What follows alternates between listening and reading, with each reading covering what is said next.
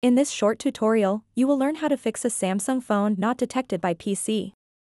Sometimes, when you connect your phone to the computer using a USB cable, it does not show up. This can be frustrating, but don't worry, I will go through some simple steps to help solve this problem.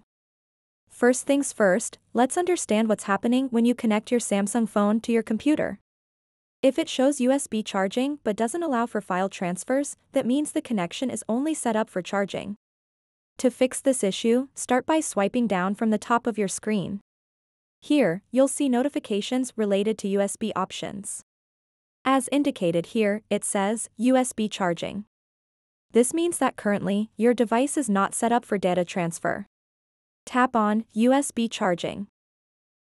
You'll notice an option appears again. Tap on it once more to explore other USB options. Now look for the section called Use USB for. It's likely set to charging phone only right now. To change this setting and enable data transfer, simply tap and select Transferring Files/Android Auto. This should give your PC access to storage on your Samsung phone and resolve the detection issue. If changing these settings doesn't work immediately, try restarting both devices. Sometimes a quick reboot can do wonders for refreshing connections. If it's still not working, check those physical connections next. Start by unplugging your cable from its current port and try connecting it to another USB port on your computer. If switching ports didn't help either, consider testing with another USB cable altogether. Keep in mind that not all cables support data transfer, some are designed solely for charging.